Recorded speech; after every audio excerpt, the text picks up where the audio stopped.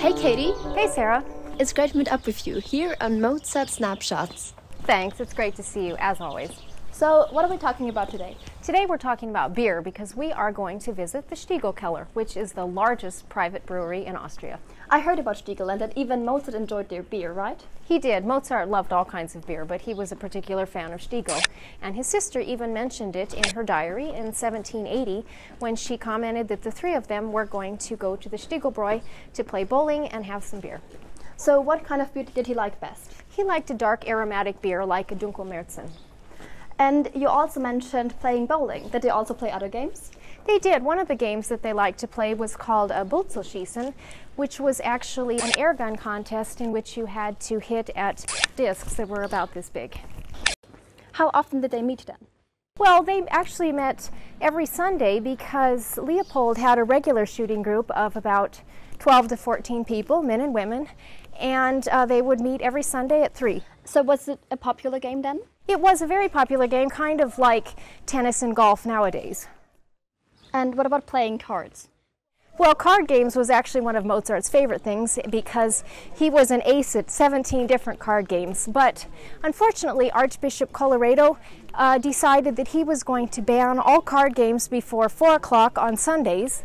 And so, of course, they had to think of something else to do, and so they decided to start up on Bölzlschiessen. But why did he ban them? Yeah, who knows? Colloredo was just a very strict ruler, and he just banned all kinds of simple pleasures, and nobody really knew why. Well, in any case, I imagine that Mozart probably had a lot of fun with Bölzlschiessen. He definitely did because he was a very good marksman. But these meetings actually had a dual purpose, and that was more for networking because Leopold used these opportunities to hear the latest gossip and to, find new opportunities for concerts for Wolfgang. Leopold certainly did everything he could for Mozart's career. And I can just imagine that Mozart and his sister and his father sitting in that beer garden drinking a cool Märzen beer. Yeah, I mean, they would have had a great time. And in those days, they would have been sitting in the beer garden in the Gaststättengasse, which unfortunately was only there until 1909.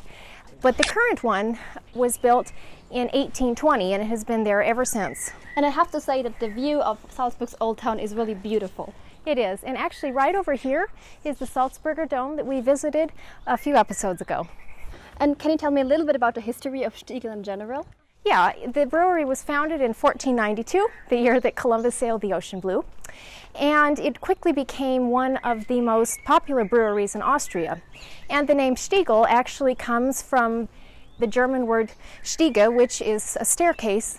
And this is because next to the original brewery was a little staircase, and so therefore Stiegl. That's interesting as well. Would you mind to drink a cold Stiegl beer with me in this I would wonderful love to. garden? Yeah, it's such a perfect hot day for beer, so let's go on in. That's right. Prost!